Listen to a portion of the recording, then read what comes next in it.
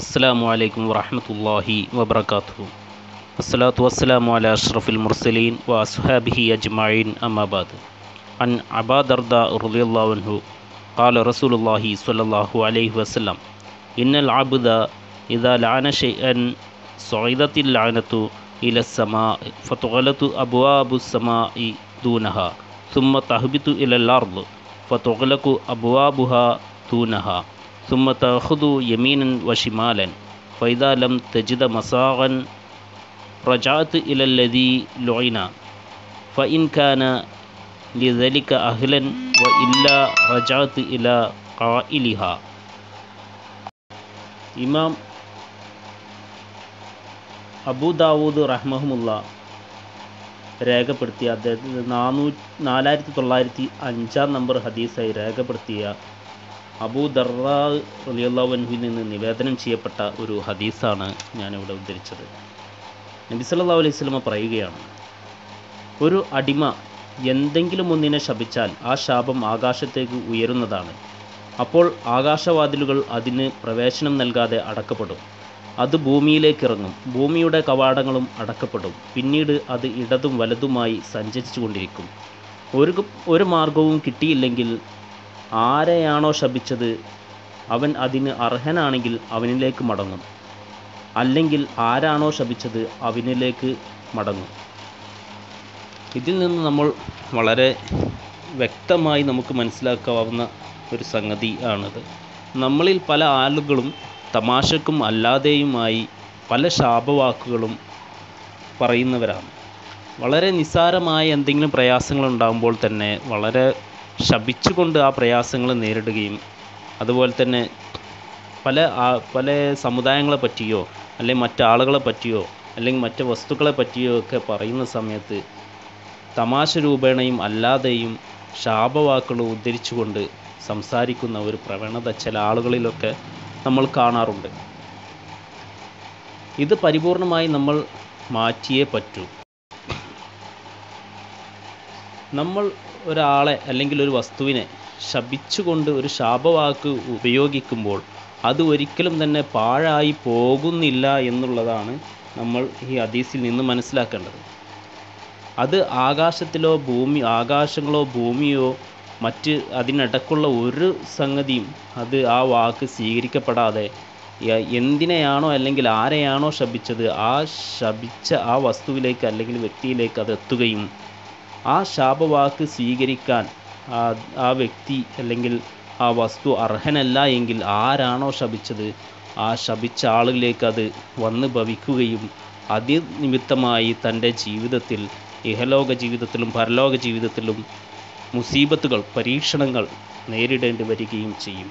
ഒരിക്കലും തന്നെ മറ്റു വാക്കുകളെ പോലെ ഒരു ശാപവാക്ക് നമ്മൾ പറഞ്ഞാൽ അത് ഒരിക്കലും തന്നെ പാഴായി പോകുന്നില്ല എന്ന് ഈ ഹദീസിൽ നിന്ന് നമുക്ക് വ്യക്തമാണ്. ചൂട് ഒരല്പം കൂടിപ്പോയാൽ ആ ചൂടിനെ ശപിക്കുന്നവർ, അതുപോലെ തന്നെ നമുക്കിഷ്ടമില്ലാത്ത സമയങ്ങളിൽ മഴ പെയ്യുകയാണെങ്കിൽ അതിനെ ശപിക്കുന്നവർ, യാത്രാമധ്യേ ബ്ലോക്കിലകപ്പെട്ടാൽ ആ ബ്ലോക്കിനെ ശപിക്കുന്നവർ, ഇങ്ങനെ ചെറിയ ചെറിയ പ്രയാസങ്ങളെ നേരിടേണ്ടി വരുമ്പോൾ ശാപത്തോടുകൂടി വളരെ മാരകമായ ശാപവാക്കുകൾ ഉപയോഗിച്ചുകൊണ്ട് ആ പ്രയാസങ്ങളെ നേരിടുന്ന ആളുകളെ നമുക്ക് കാണാൻ സാധിക്കും.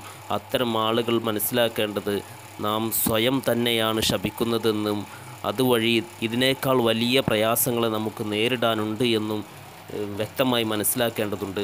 അതുപോലെ തന്നെ ചില ആളുകളെ നമുക്ക് കാണാൻ സാധിക്കും ചെറിയ ചെറിയ കാര്യങ്ങളുടെ പേരിൽ മക്കളെ ശപിക്കുന്നവർ.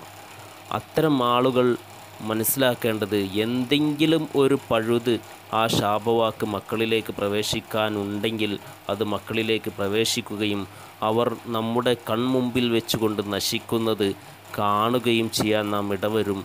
ഒരു പഴുതും ആ ശാപവാക്ക് മക്കളിലേക്ക് പ്രവേശിക്കാനില്ല എങ്കിൽ അത് സ്വയം ജീവിതത്തിലേക്ക് അത് പ്രവേശിക്കുകയും സ്വയം നമ്മൾ നശിക്കുകയും സ്വയം മാരകമായ പ്രയാസങ്ങളെ നേരിടേണ്ടി വരികയും ചെയ്യുമെന്ന് നമ്മൾ വ്യക്തമായി മനസ്സിലാക്കേണ്ടതുണ്ട്.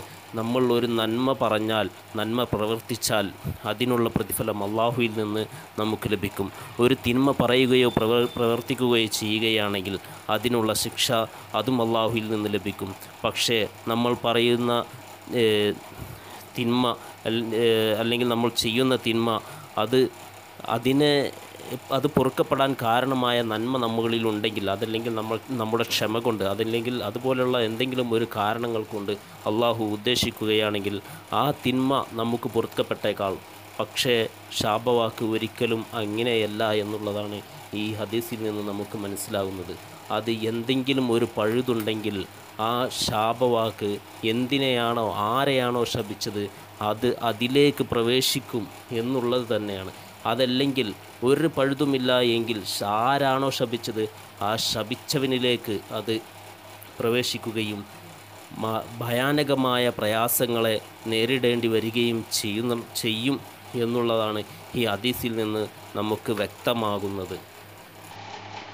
അതുപോലെ തന്നെ ഇമാം തുർമുദി റഹ്മത്തുള്ള 1978 നമ്പറായി രേഖപ്പെടുത്തിയ ഇബ്നു മസ്ഊദ് റളിയല്ലാഹു അൻഹുവിൽ നിന്ന് നിവേദനം ചെയ്യപ്പെട്ട ഒരു ഹദീസിൽ ഇപ്രകാരം കാണാം: സത്യവിശ്വാസി ആക്ഷേപകനോ ശപിക്കുന്നവനോ ദുശ്ശീലക്കാരനോ ദുർനടപ്പുകാരനോ ആകില്ല.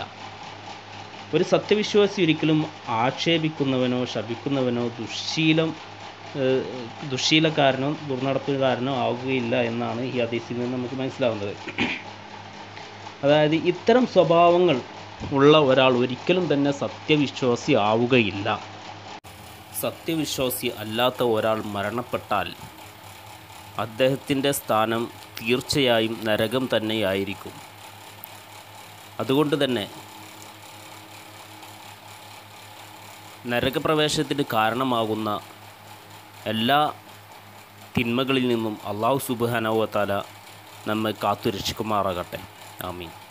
നമ്മുടെ നാവിനെ വളരെ നല്ല നിലയിൽ ഉപയോഗപ്പെടുത്തുവാൻ അല്ലാഹു നമ്മെ അനുഗ്രഹിക്കുമാറാകട്ടെ. ശാപം ഏൽക്കേണ്ടി വരുന്നതിൽ നിന്നും ശാപവാക്കുകൾ ഉപയോഗിക്കാനുള്ള മനോവികാരത്തിൽ നിന്നും അല്ലാഹു സുബ്ഹാനഹു വ തആല നമ്മെ കാത്തുരക്ഷിക്കുമാറാകട്ടെ. റബ്ബി സിദ്നാ ഇൽമൻ നാഫിഅ. റബ്ബനാ ഹബ് ലനാ മിൻ അസ്വാജിനാ വദുർരിയ്യാതിനാ ഖുർറത അയ്യുൻ വജഅൽനാ ലിൽമുത്തഖീന ഇമാമാ. റബ്ബനാ ആതിനാ ഫിദ്ദുനിയ ഹസനതൻ വഫിൽ ആഖിറതി ഹസനതൻ വഖിനാ അദാബന്നാർ. ആമീൻ ആമീൻ ആമീൻ ബിറഹ്മതിക യാ അർഹമുർ റഹീമീൻ. വആഖിർ ദഅവാനാ അനിൽ ഹംദുലില്ലാഹി റബ്ബിൽ ആലമീൻ. അസ്സലാമു അലൈക്കും വറഹ്മത്തുള്ളാഹി വബറകാതുഹു.